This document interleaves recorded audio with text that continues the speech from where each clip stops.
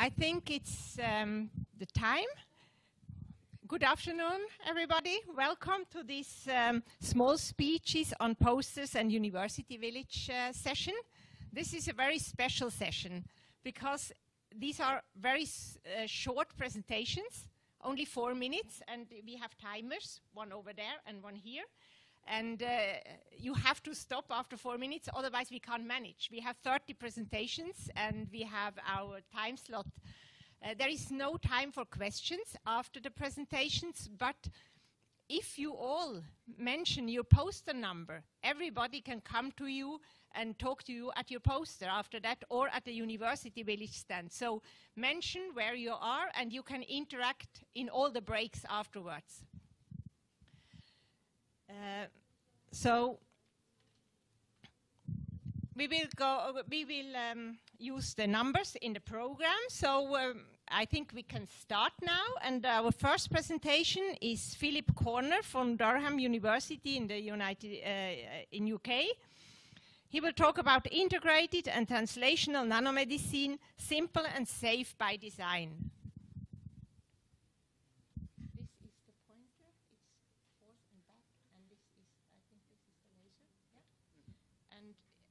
To use this microphone or this, it's your choice. I use this one. Okay. Okay. Thank you for that introduction. I work with Professor Moeen McGeamy in the pharmacy division at Durham University in England, and my poster is in the University Village.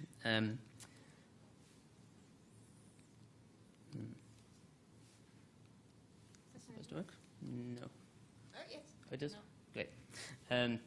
So I thought I'd start by explaining the overall approach that we use to nanopharmaceutical development, and that is to first identify a target by having an understanding of the pathophysiological processes and also the effect of other systems relating to the identified target. And this allows us to use a safe and simple by design approach where, for example, we could design a therapy which targets a specific process, and this would not necessarily eliminate all off-target effects, but certainly help to limit those. We also consider the pharmaceutical viability and manufacturing issues. So it's all good and well designing a complex nanoparticle for drug delivery, but if it contains any components which aren't pharmaceutically acceptable or are going to not be within regulatory limits, or if the manufacturing process is too complicated to be scaled up efficiently, then it's never going to be feasible commercially. We also consider the impact in terms of improving quality of life for patients and also reducing costs compared to traditional technologies. And again, if the improvements in these aren't significant, then it's not something that's going to be successful. So this figure shows how we both look at a molecular a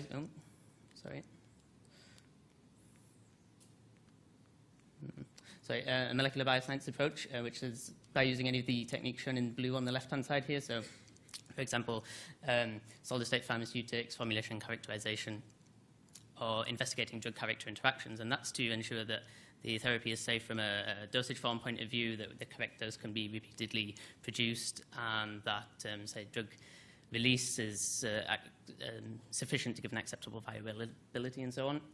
But we also use the systems approach using the techniques in the right-hand side in blue, such as 3D cultures, animal model validation, or investigating single-cell performance. And that's to ensure that not only are we getting therapeutically relevant results, but also that the therapy is safe from not causing side effects or off-target effects. Or if these do occur, that we can understand why and to what extent. And that allows us to balance the therapeutic performance to the safety of the therapy. And also by taking into consideration throughout the process the pharmaceutical acceptability and feasibility would allow us to progress any promising therapies through to manufacturing. So that's an overall brief description of the process we use for development and how it relates to implementation of nanopharmaceutics. And this last slide just lists a number of the projects that are part of this approach and are being used by in the group. And I won't go through them all because I don't have much time left, but one example would be investigating the adverse reactions to nanopharmaceuticals after administration by injection.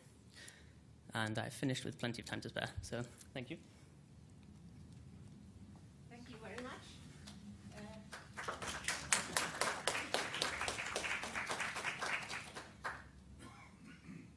And you were really keeping time. That was very great. Thank you. Our next speaker is Jonas Schnittert from the University of Twente, the Netherlands, and he will have two presentations. The first one is from the University Village, so it's the University of Twente, the activities in nanomedicine. Good afternoon. Thank you for the introduction. So as Ruth mentioned, I'm a PhD student at the University of Twente in the Netherlands, and I would like to take the chance and introduce you to some of the activities that we do in the field of nanomedicine in our institute. It's called the MIRA Institute for Biomedical Technology and Technical Medicine. I am working in the... No, it's also not... Now it's working. Okay. I'm working in the team of Dr. Jay Prakash, who has a research line in nanomedicine focused especially on fibrosis and tumor stroma. And within his team, we are identifying novel targets and designing ligands to target those. And to identify the targets, we normally use tissue microarrays and design novel peptides as targeting ligands. We are also involved in the discovery of novel microRNA candidates and identification of novel inhibitors. Professor Dr. Storm, who has a professorship at Utrecht University, also has a part-time position in our group, and he's contributing to the design of nanoparticle systems in which we try to implement the targeting peptides, for example, which I mentioned before. The systems which we use are liposomal formulations, polymeric nanoparticles, and peptide-based nanocomplexes. Another big line of research done at the university is the development of in vitro 3D systems, and we also do preclinical testing. So Severin Legac and other researchers, they are specialized in the development of organ-on-a-chip models, and in collaboration with our team, we have developed tumor stroma-rich 3D spheroid assays and tumors on a chip. And there's also a device in development which is called the blood-brain barrier and the chip for nanoparticle testing. And then we, as I mentioned, do the preclinical testing as well, specialized on fibrosis and fibrosis-driven cancer. And therefore we have tumor stroma-rich and metastatic animal models and acute chronic models for liver fibrosis as well as kidney fibrosis. And then there's also a lot of work done in the field of imaging. So Professor Steenbergen, he is using photoacoustic imaging for the detection of breast cancer. Then there's Professor Michel Versluis working on microbubbles and droplets in ultrasound, first and foremost to increase the resolution of this technique, but also to support local administration of nanomedicines. And Professor Benny ten Haken, he has a magnetic detection device called the DIFMAC, which is capable of sensing sentinel lymph nodes in breast cancer, which is currently under clinical testing. And we also have the capabilities to do optical and magnetic resonance imaging within the institute. So if you're interested in any of the research I presented, please approach me or Dr. Jay Prakash, who's also attending the conference. We are present in the University Village, and then I also have my research poster, which I present later, which is number 65. Thank you.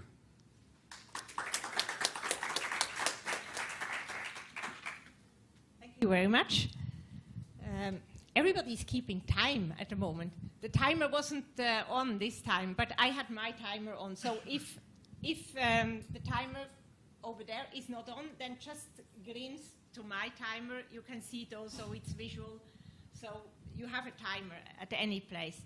Our next presentation is Robert Jatsma from the National Institute for Public Health and the Environment in the Netherlands. and he will give you a review of available data on physicochemical properties, pharmacokinetics, toxicity, and side effects for nanomedicinal products on the European market. Yes, thank you very much, Ruth, for saying out loud the entire title. That saves me, again, some time that I can use on the next slide. What I want to tell you about is a project that was commissioned by 6 national government organizations that are related to medicines in some way in the Netherlands. So these are the Policy Department, the Inspectorate for Health, but also the Medicines Evaluation Board that is responsible for the admission to the market of medicines, and a few other organizations. What we did was we had basically 3 parts. The first part was to make a horizon scan of existing and future nanomedicines. The second one is to look at the benefits and the risk and to try and identify trends and knowledge gaps. And the third one is to fill one of the knowledge gaps. So what did we do? The first part has been finalized. The paper was finished and published in 2015. The second part is desk research, which is ongoing. We now have 2 papers in preparation which are close to being submitted. One is on an overview of physicochemical properties and pharmacokinetics, and the other one is a survey on specific toxicity and side effects. What we did was we looked in the publicly available data, but then we also had a memorandum of understanding with our Medicines Evaluation Board, where we were allowed to look into the registration files, extract some anonymized data, and combine that with the publicly available data. So these should be available. Some of it are already on my poster, number 85, and some of it is still work in progress.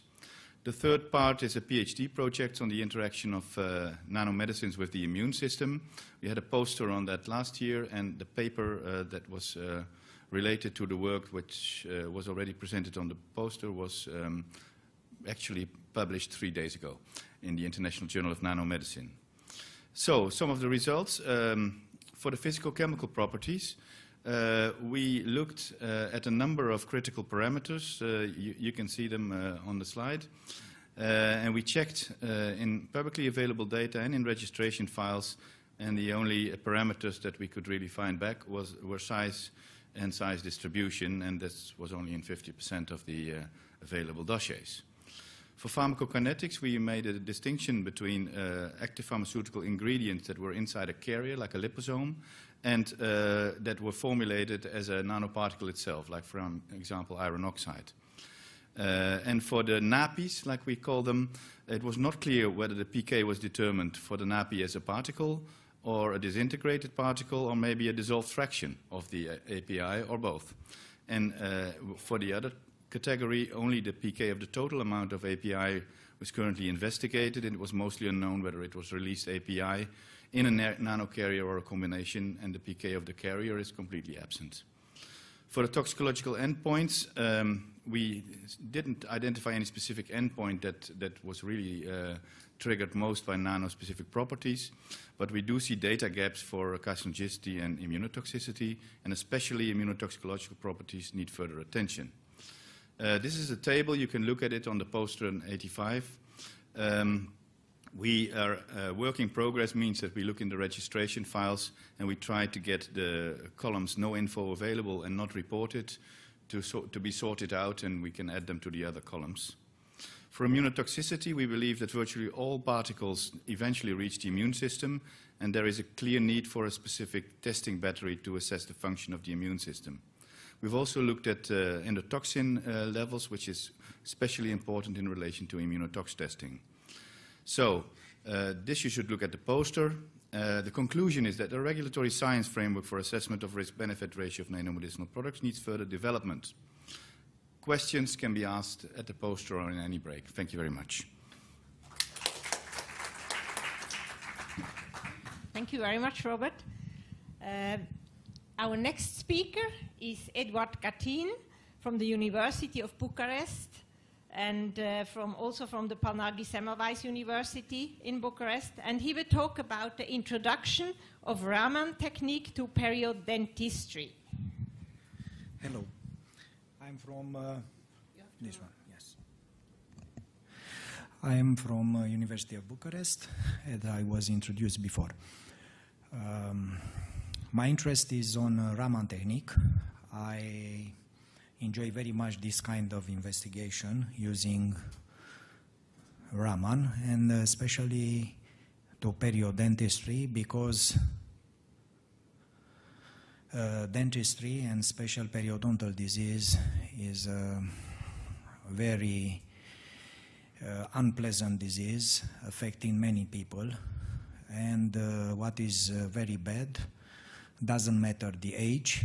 Starting, I saw cases, patients 20 years old, till people very old, 70, 80. But here there are some other problems, aging problems, especially for women. So, regarding those methods for investigation and bone evaluation for our days, is a big request for a very useful tool or method for a very good investigation regarding qualitative and quantitative investigation regarding the calcified tissues. So, to make a correct evaluation of the bone when you are doing the preparing surgery before the periodontal intervention, surgical intervention, and then to prepare the bone for bone augmentation, you must need correct, very precise, the quality of the bone before and after. So in this case, the usual methods are not offering you a very good precise. They are not precise enough because they are using X-rays, all of them. So X-rays offer you errors because there are not only hard tissue, there are soft tissues as well. So to make a good evaluation, you need this kind of method, and my project is in order to be a very independent method, and only one, to be done at the beginning of the treatment, the first surgery, and now and then for the second surgery. As I'm working, as you see, with Semmelweis University of Budapest, they are on surgery. I am prepared for the second evaluation, I mean, after 6-7 months, to evaluate the quality of the bone for a lot of patients, consisting of 8 patients. So I don't have many results here. Some of the results are to my poster number 84, because a full evaluation of the method, it will be primary in October, when I'll be back in Budapest to make the evaluation.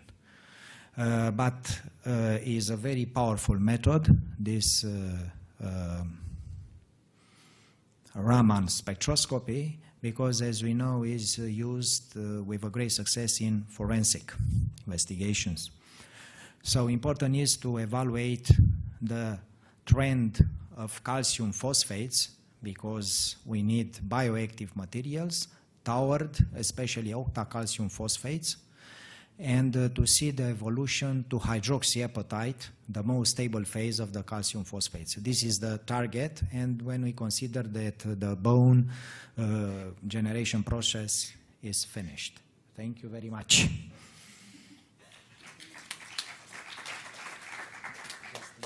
Just in time, exactly. Thank you very much. Okay. Our next speaker is Maria Russo from the Istituto Italiano di Tecnologia, Center for Advanced Biomaterials for Healthcare in Italy. And she will talk about the microfluidic platform to design cross-linked hyaluronic acid nanoparticles for enhanced MRI. Good afternoon. I am a PhD student at the University of Naples and I have a fellowship at Istituto Italiano di Tecnologia. Today I will show my PhD work based on a microfluidic platform to design cross-linked hyaluronic acid nanoparticles for enhanced magnetic resonance imaging. MRI today represents the first-line diagnostic imaging modality for different applications because of its non-invasive nature and its ability to obtain three-dimensional tomographical information. However, this technique suffers from low detection sensitivity, and so MRI contrast agents are often administered to enhance the image contrasts, but they have poor sensitivity, rapid renal clearance, and nephrotoxicity effect. Nowadays, many efforts have been made to develop new, better contrast agents with a higher relaxivity and lower toxicity, based on nanostructure encapsulating gadolinium contrast agents. However, the exploitation of the microfluidics is still missing. In this perspective, my work is based on the production of hyaluronic acid nanoparticles by a controlled nanoprecipitation in a microfluidic flow-focusing systems. We have chosen hyaluronic acid because its biocompatibility and its ability to obtain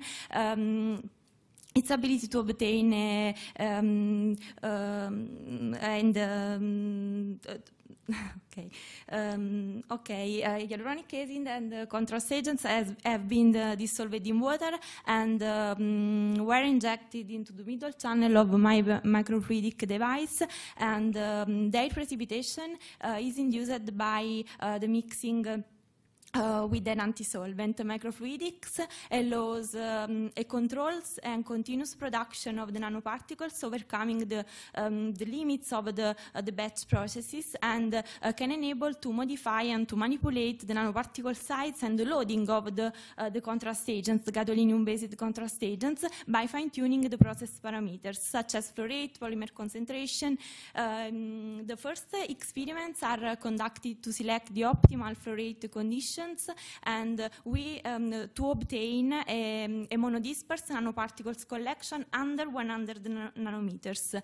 In vitro relaxivity results show a higher relaxation rate of about 12 times larger than the commercial and the free contrast agents in water at different concentration. Preliminary results, in vivo results, confirms an improvement of the MRI signal, and confirms the stability of the nanoparticles and the no leakage of the gadolinium DTPA.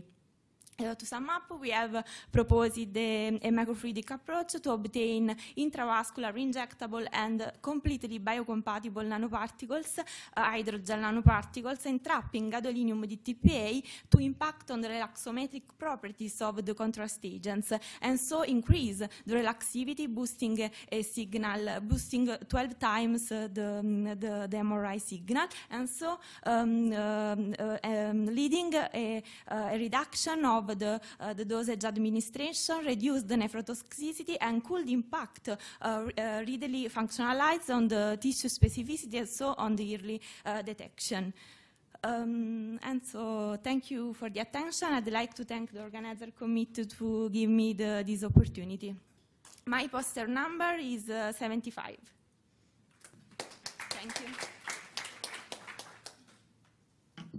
Thank you very much. And you don't have to stress, just to say that everybody's doing really well, so don't be nervous or stress. Our next presentation is from Donatella Vecchioni from the same institute in Italy, and she will talk about core shell nanoparticles with integrated PET, MRI, and optical detection for targeted and tunable multimodal imaging. Okay. I am a PhD student at University of Naples, and today I'd like to talk about a core shell nanoparticle for multimodal imaging applications. So first of all, multimodal imaging is a new type of techniques that that allows to combine two or more diagnostic techniques in order to overcome the limits of the single diagnostic techniques. In particular, today I presented an application for integrated PET MRI, so a new innovative diagnostic technique that can simultaneously acquire both structural and functional information. Despite the progress in instrumentation, nowadays no biocompatible, biodegradable, and Food and Drug Administrated approved probes are available. So our purpose is to create a new probe, a core shell probe, in which is encapsulated a contrast medium for magnetic resonance that after the purification can be in contact with a radio tracer for positron emission tomography. The core shell nanoparticles are produced by a complex quasarvation method in which is used the temperature in order to speed up the process, and a double cross-linking is used in order to improve the stability of the nanovector and to overcome the interference that exists between the gadolinium DTPA and this type of process in case of nanoproduction.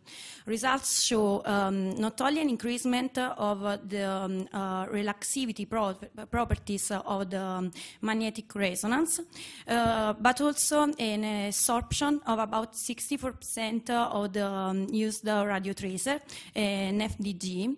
The same nanoparticles can be used also for optical images applications. In fact, they can be encapsulated or conjugated with different types of dyes or peptides to reach the active targeting. Other types of application can be also for theranostics or drug delivery. In the end, so we realized a core shell polymeric nanoparticles in order to reduce the administration dose to use in case of PET MRI applications that can be used also for optical imaging modalities that can be decorated with different types of peptides. In this case, we can also reduce the side effects of the common probes that are today in use. This project is in collaboration with the different partners, in particular with the Institute of Research and Nuclear Diagnostic, SDN. In the end, I want to thank all my colleagues and my group. Thanks.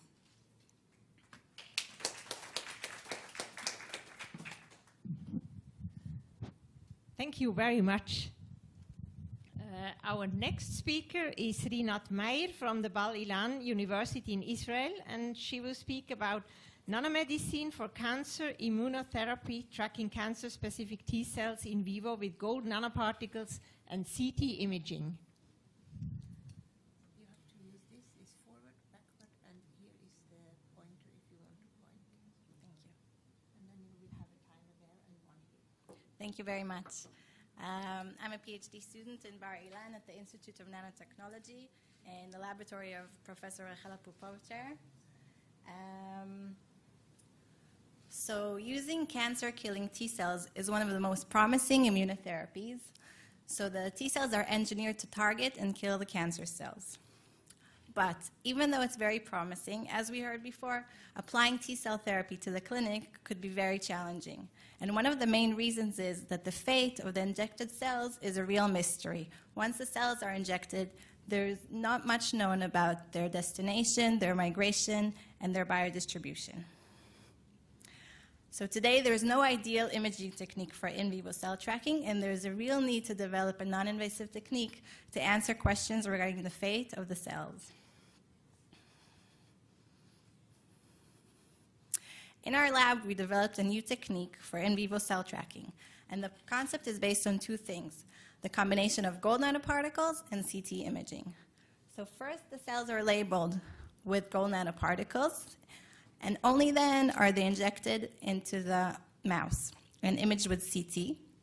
These labeled cells were IV injected into tumor-bearing mice, and then we were following them using CT scan.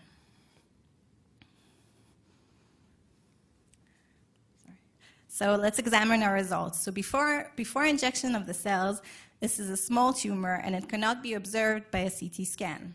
But then, 24 hours post-injection, we could see a signal at the tumor site. And this is due to the arrival of the labeled targeted T cells to the tumor. 48 hours post-injection, the signal even intensified. This is because even more cells arrive at the tumor, and we could see a clear signal of the labeled targeted T cells at the tumor site. After this time point, the signal decreases, indicating that the T cells are starting to leave the tumor. So we have the kinetics and the homing of the T cells with the CT scan. In addition, we could also scan the other parts of the body. For example, I'm showing here T cells in the lungs, in the spleen. We can see 2D images as well as 3-dimensional images. So the ability to inject cells and then see them in the body will help advance cell therapy to the clinic. CT is one of the most convenient imaging tools used in hospitals today. And if we'll be able to answer the questions, did the cells reach their target, this would advance the cell therapy to the clinic. And imagine if in the future, after cell treatment, the patient could go into a CT scan and get results indicating that the cells actually arrive at their target. Thank you very much for listening.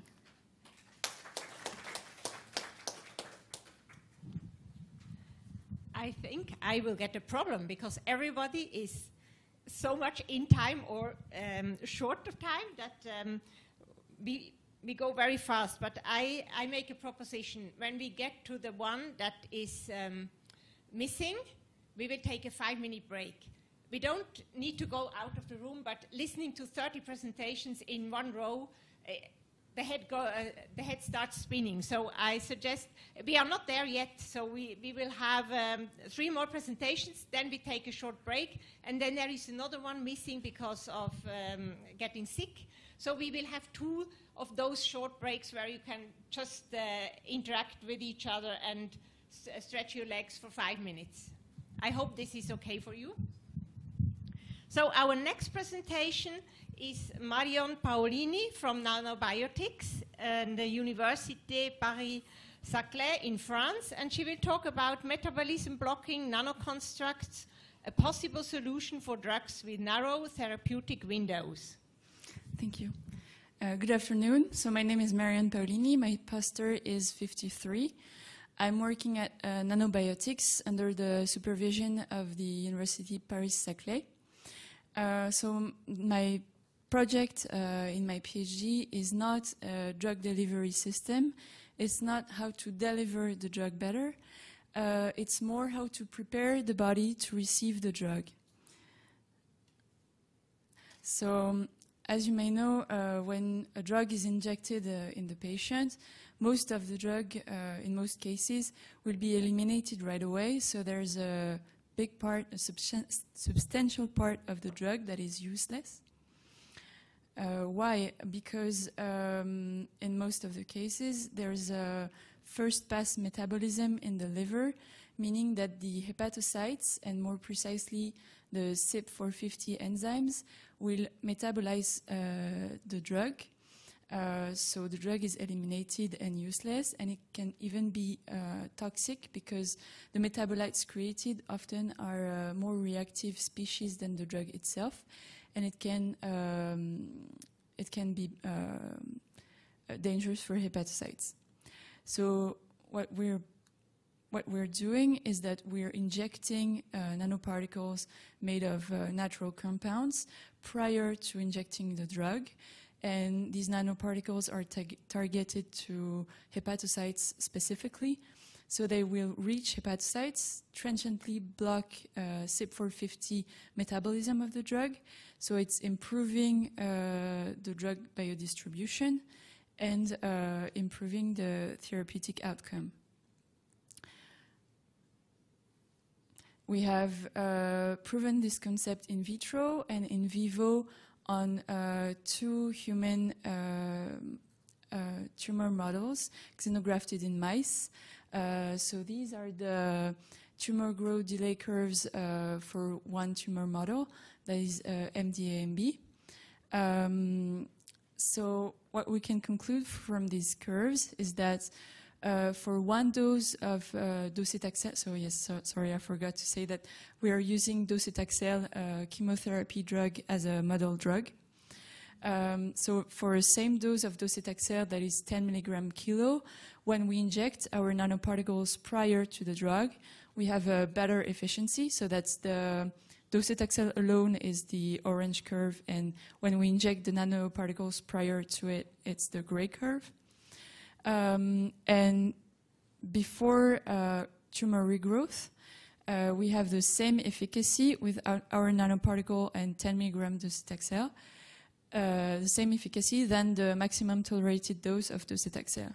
But we don't have, we have less toxicity at our dose with our nanoparticle.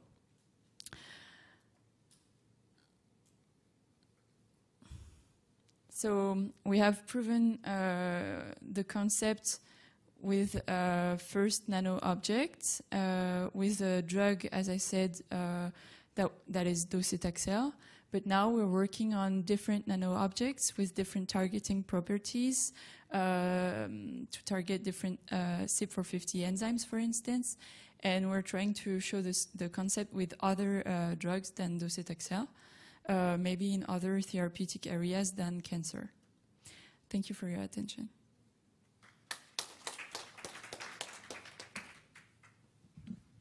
Thank you very much. The next speaker is Luciana Herda from the University College of Dublin in Ireland, and she will talk about designing the bio-nano interface for barrier targeting. Good afternoon, everyone.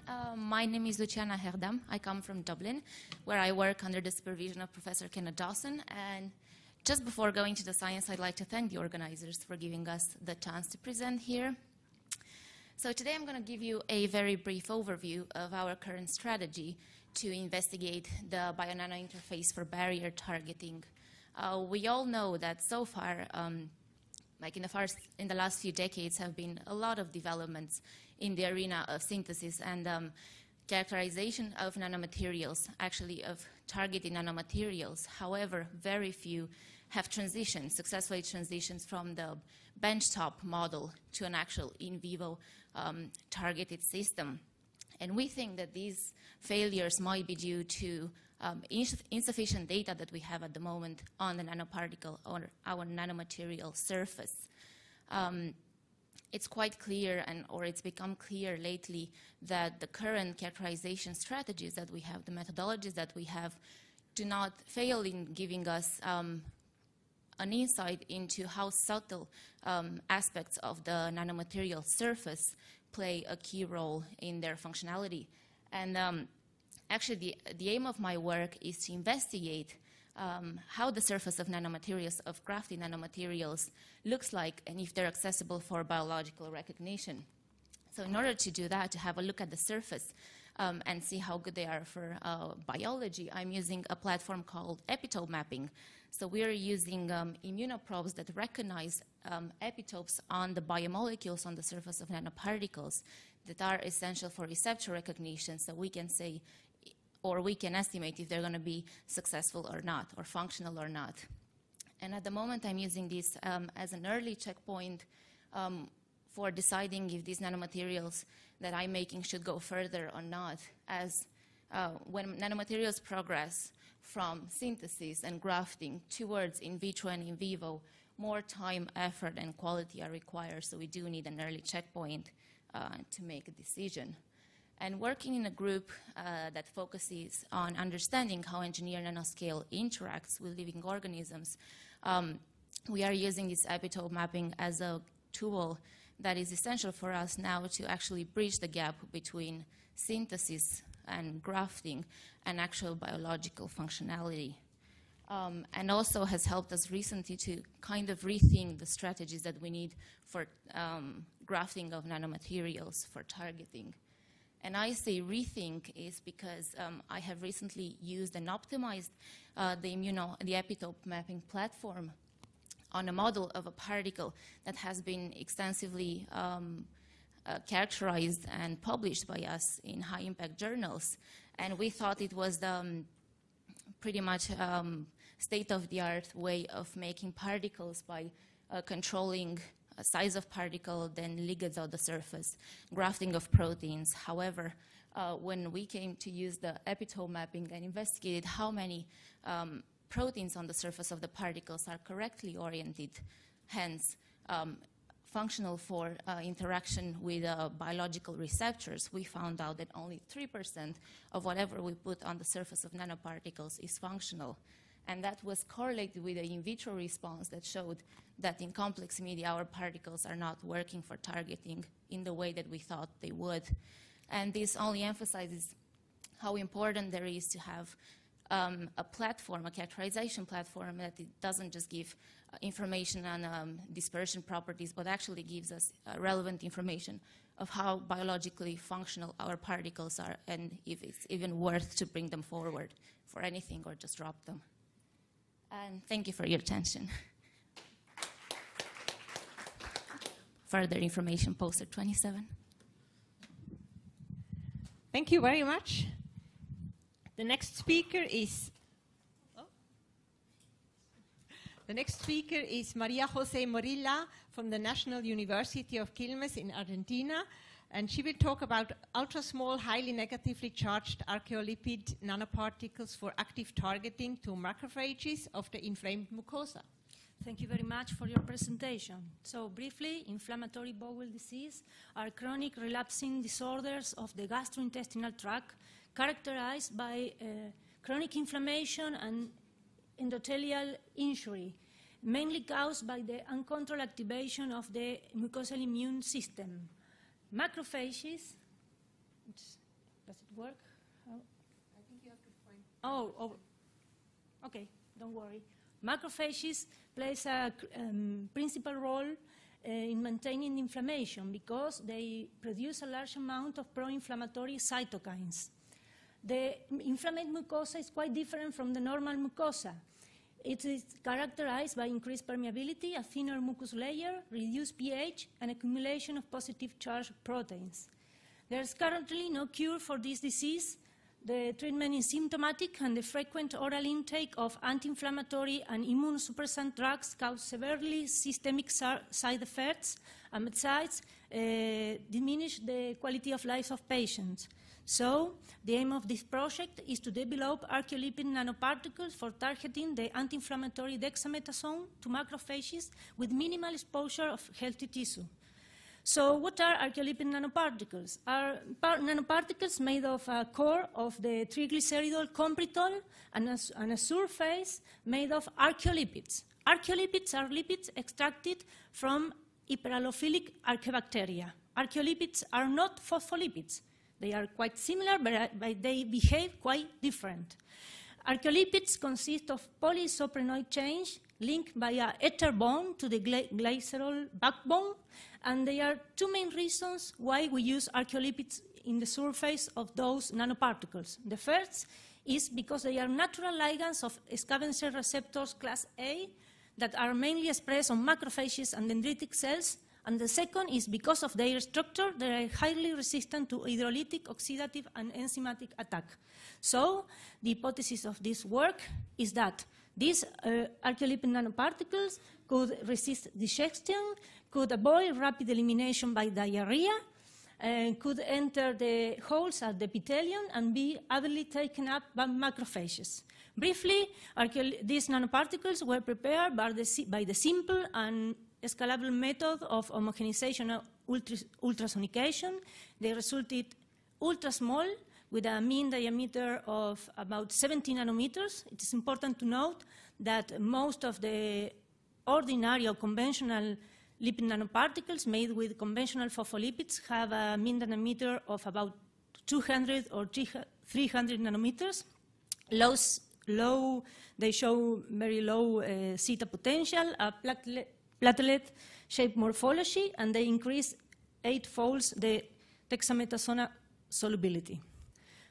Then, archaeolipid nanoparticles were between 2 and 8-fold more uptaken by macrophages and epithelial intestinal cells than conventional nanoparticles.